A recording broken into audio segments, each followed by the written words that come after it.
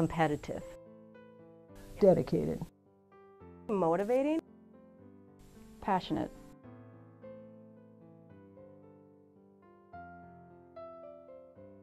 The first time that I really met Sandy was, I was the coach here at UW Milwaukee, and she was a player at Madison East.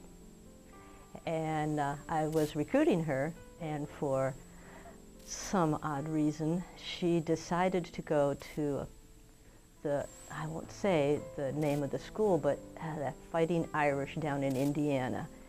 And I thought, oh, you know what, someday she'll be back. She'll be back, she'll know what she missed out on, she'll be back. And sure enough, she came back, and I think she's here to stay. Sandy is, to me, a very motivating, positive, inspiring individual. When I first met her, she was just loud and exciting, and she just has a great aura about her. Can talk to anybody, can socialize with anybody, and just overall a great friend, great person. Yeah, I think just through the recruiting process, I mean, her and the coaching staff that were here had recruited me for you know, a good 2 years and just stayed very close to me and in good contact.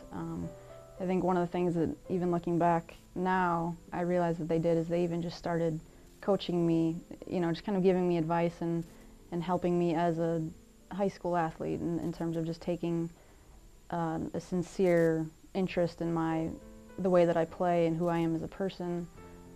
So it was just it was an easy choice at that point. I remember just, it felt right, it felt like a family. I trusted them completely and their intentions for me as a student and as an athlete. He was just trying to get me to come to camps and working with me to help me improve my game so I could be a better high school player and in return be a better college player also. She was very family oriented, so I think that helps a lot in terms of just being able to feel comfortable with the decision I made to come here and knowing that I had a second family here in Milwaukee. Sandy was very, very competitive. She was pretty high-strung, I think, back then when you're young and you're ambitious. She was, again, very competitive and really wanted to win. And I was very happy and very proud that she took over the program at that time.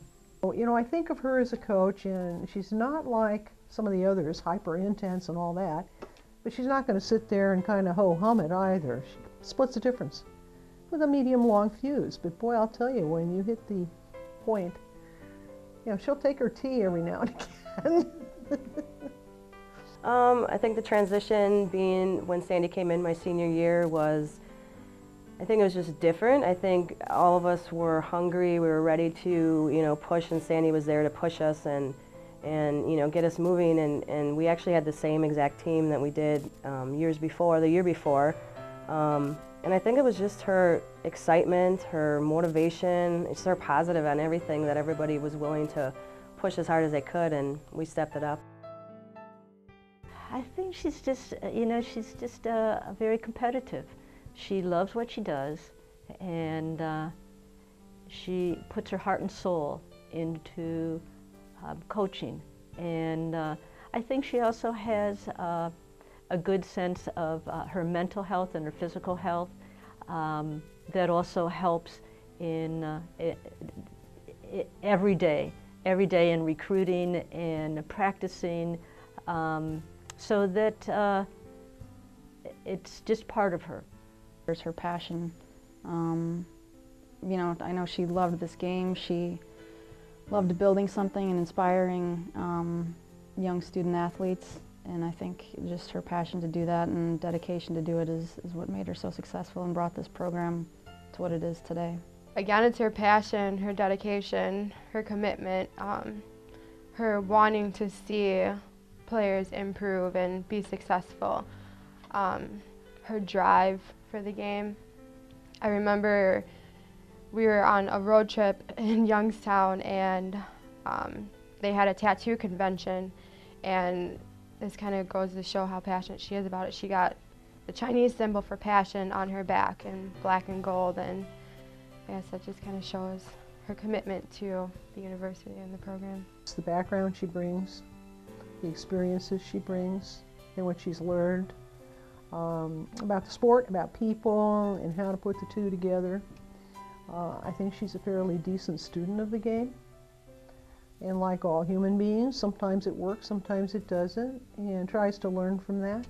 If she saw you an hour ago, she still has a smile for you. And you know, even if she lost a very important game the day before, I would go into her office and say, "How are you doing?"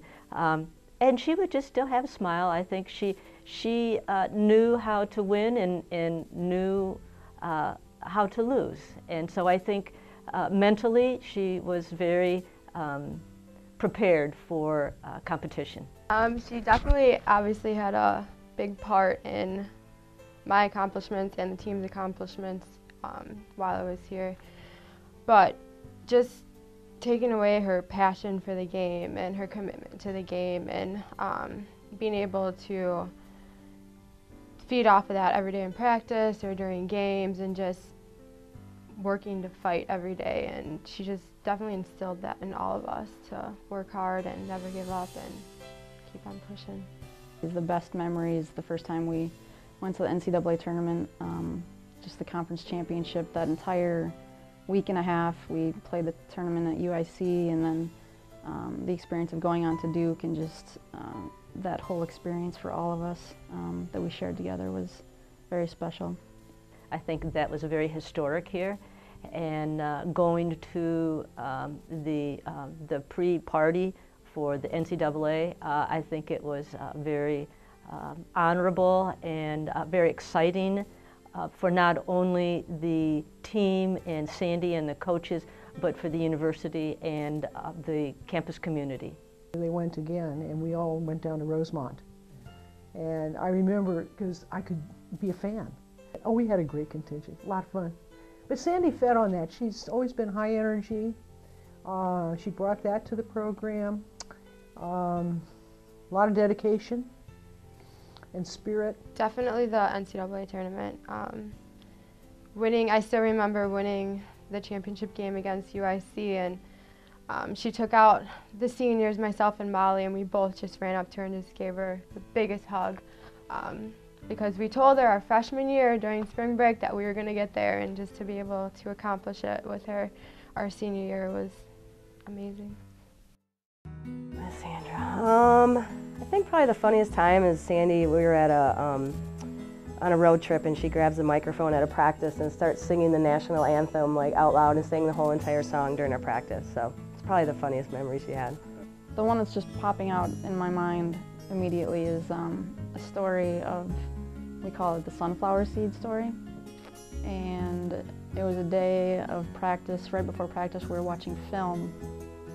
And it was around Halloween time, and every year Sandy has the team over to her place, and we carve pumpkins and bob for apples and all that fun stuff, and she makes sunflower seeds for the team.